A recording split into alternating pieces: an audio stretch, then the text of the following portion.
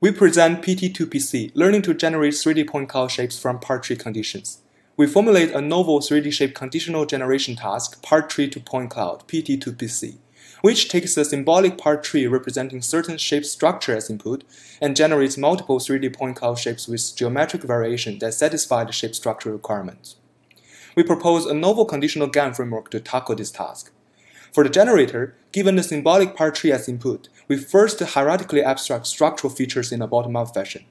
Then, given a random variable z, a top-down decoding procedure propagates the geometry information along the hierarchy, and finally generate part point clouds for the leaf nodes.